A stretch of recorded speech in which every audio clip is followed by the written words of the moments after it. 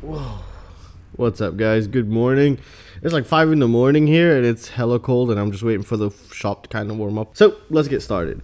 Now, I haven't done one of these videos in actually a pretty long time, and I know I should keep looking at the camera, and I'm going to start practicing that. Now, I've been actually very busy lately doing a lot of mods and a lot of things in the background, and which is the reason why I couldn't make one of these videos, because in the morning I was just editing all the videos and seeing what else I need to do, what I need to redo, and all those kinds of other things. Now, there's a couple of interesting things that's actually going on right now. The FPV drone finder kit, complete kit without the Xt60 connector, is going to be available on Banggood within, I think, 2 weeks, hopefully. So around next week, towards the end of next week, hopefully it should be there on the post. So that's going to be really nice. That's something pretty interesting. But there's even something a little bit even more interesting. Remember how I said I was going to do that ultimate dongle USB thing, which allows you to connect any transmitter to the PC basically and play wirelessly through your receiver? Well, I got it manufactured. Or just the PCB manufacturer. I got it manufactured at PCB, but you should highly check those people out. So yeah, this video is not sponsored, but I got it. That's why I got it, because I really like their work actually. It's like the $1 cheaper than JCLB for me, so I just go for it. So yeah, I got it manufactured, and I do have all the components. Actually, I didn't have most of the components. I had to salvage from other things, and I built it, and it's right here. And this thing actually works beautifully. Like, it's insanely awesome. Now, I actually finished this about 3 weeks ago, or 2 weeks ago, but I said, no, I'm going to keep it as a surprise for later. So right now I'm in the talks with Banggood, and they are pretty interested, and hopefully you guys let them know how interested you'd be in one of these down below. You won't get it as a kit, you get it pre-made, but if you guys want kits also, then maybe I can make a couple, but kits will be, it's stupid, because kits will be more expensive. It's just how it is. I don't know why. So yeah, but yeah, these are really awesome. I don't know if they'll have a case for them just yet or not when they're sold, or probably just like this. But yeah, these will play iBus, SBus, PPM, and all these other crazy cool things straight to your PC. So you basically just solder your receiver to it. And I'll have a detailed video on this later on, or maybe a build video so you guys can see it in action. So yeah, this is going to be pretty interesting, and it's going to be pretty cool. Also, on side note, UAVFUTURES, Stu, I have the most respect for you for the things you do for other people, and which you don't really need to do. And I just want you to know, if anything were to happen to you, I would stand by your side 100%. I see the type of person you are. I don't usually make posts because I think it's a publicity stunt for someone of my size, just to get more views and more subscribers. But whatever way is being mentioned to help, I usually do what I can. But like for example, right now, Zoe, that was very kind of you and very nice of you. I don't have her in my feed, so I had no idea what the hell's going on.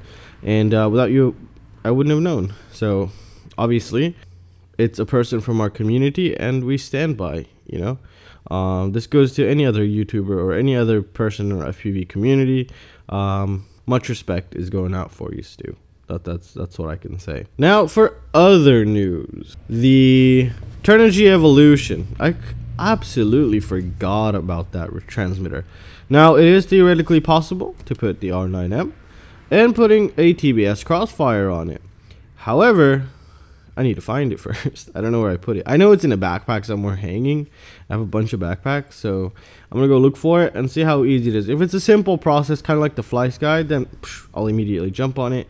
But you know, since now, to be honest, the FrSky is much more attractive to me with the new mod for some reason. It's just, I don't know. It's just, you know, it's a $50. Oh shit! I broke my antenna. All right, so yeah, it's a $50 and just transmitter that you can do so much shit to. It's just crazy, you know. And don't forget, this thing will start binding to FrSky, Spectrum, and all these other things. If you get this, I'll leave a link down below. If you get this, you can bind anything you want. You just switch this knob, hold this button, you're bound. Now, you won't have a model menu, you won't have anything of that nature, but later on, there could be a possibility. Actually, there is a possibility, but it's such a huge project, I was going to keep it for a later day when I have a little bit more time. But if you're curious, it's called OpenAVRC, I think, OpenAVRC. What they do is basically rip out the internals, bring in an Arduino Mega, and then you have OpenTX on this bad boy. Yeah, like full-fledged with, you know, module bay, Lua scripts, all these kinds of crazy cool things. However, it's a really really long process to get done. But what I was thinking of doing, maybe when I have the time, I can design a PCB board replacement based on the 18 mega that they're using for the project, and just the same exact size as the current main board, and you just plug everything in directly. But the overall cost of that might be more expensive than getting probably even a QX7 or something. So I don't know if it would be really worth it, but I'm gonna look into it and see when I have time, because that thing needs a lot of work, actually, like a lot of work. Mods, the Eoshin VR D2 Pro, I burned that thing. Well, I didn't burn it, I burned one of the ICs, and I also pulled a trace, kind of like what I did with the JJ Pro, but you guys haven't seen that video yet. So I pulled the trace on the JJ Pro, but I actually made the first part, which is the proof of concept, not the complete build, because I'm still designing I'm still designing and 3D printing the finished mod. So you'll see a prototype of the 3D model that I'm working on, and what that'll do, obviously if you have a JJ Pro, I don't know where the hell mine is, what that'll do, if you have one, you see that on the top you have this battery bay that's a really pain in the ass to pop out. I took its dimensions. I've never ever taken a dimension of something that's curved, so I kind of, you know, try to figure it out, like a 2-degree curve with this thing. I don't know, I've never tried to measure a curve, to be honest, before, so I had no idea. So I took the overall length and kind of curve, and then hopefully guesstimated. And I haven't printed it yet because I hate printing things that need support, and this is the type of thing that needs support. So I'm gonna have to, I just got lazy to do it, to be honest, but the first part of the video is done, so that'll be upcoming probably over the weekend. I'll make some time for myself to print that out. So yeah, there's a new known issue, possibly, with BL32 ESCs, especially if you're running low KV6S above 1900 KV, you might run into problems. Now, I have not confirmed this. I will be confirming this very soon and keeping you guys updated.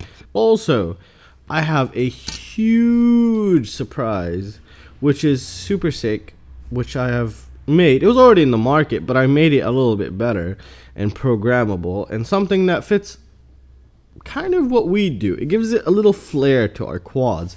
It's a little piece of electronics. It's a half a stack. It's going to be pretty interesting.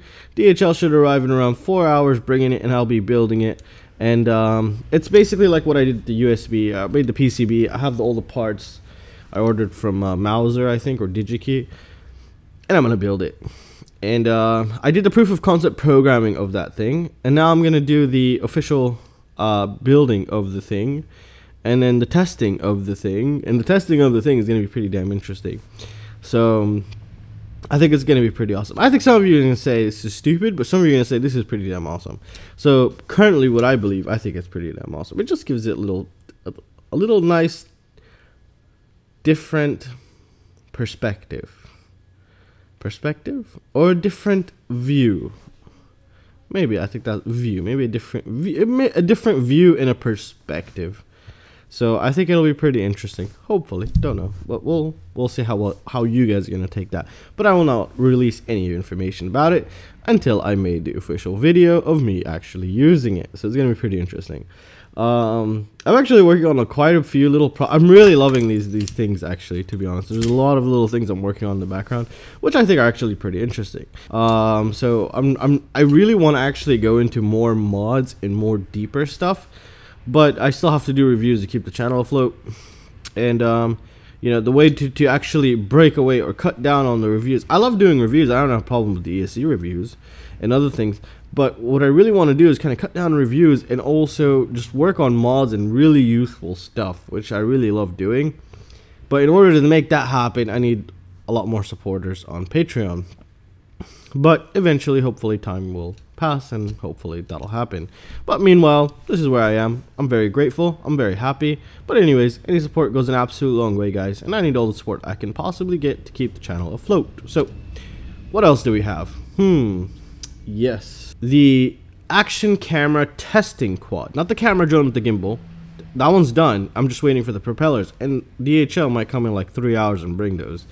So if we take a look here,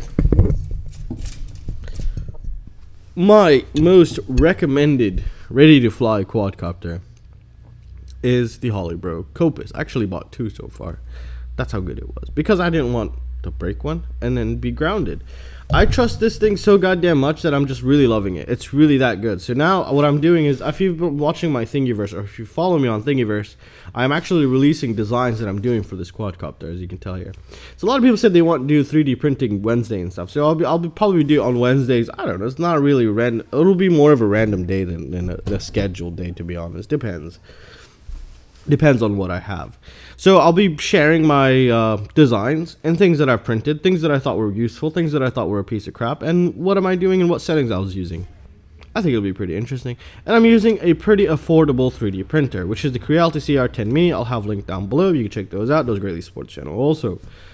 So that is something also, and I have a lot of things to do today actually. So I'm just waiting for the shop to warm up slightly so I can actually move freely.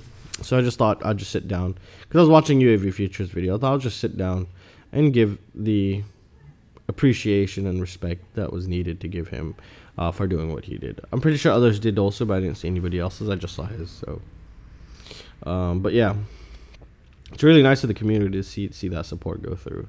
Hopefully she finds everything right. I just watched also 40-minute. Well, I didn't watch the whole 40 minutes. I watched like 5 minutes of it, just skipping through. And hopefully she's in a better position, and hopefully she gets everything just right. And yeah, I wish you the best of luck, Zoe. And well, oh yeah, do you guys know what a pan and tilt thingy is? It's basically two servos. You put a camera on, you can control it so it turn right and left. So I actually found one ready made on Banggood for like 14 bucks, and that's coming with my S800 wing, which I will be first testing on the JLB Racing. And I also have I have a bunch of RC cars coming on the way, so I want to do something pretty interesting. Maybe I want to see what kind of quad can lift one of these bad boys. They're pretty damn heavy actually. I don't even think the 10-inch quad would actually lift those, so we'll see. I also have the 12-inch quadcopter gonna be built very soon on the channel. It was around $74 frame from Banggood. I got it. And what else do we have? The Hakcrc 10-inch. It's completely ready. I broke the arm yesterday. Not the arm, the landing gear, because by mistake. I just super glued it. Hopefully it'll work. But it doesn't matter. It's not a really main component here. But what I'm waiting for is the propellers, and that's supposed to come with my S800 wing.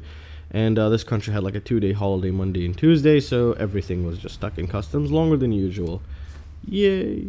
And, well, what do you guys want to see? I don't know. I have the SpedX ES test I think will come out today. I have the SpedX ES test, and what else do I have? I forgot. I finished like 3 videos, but I know I can't upload 3 videos in one day.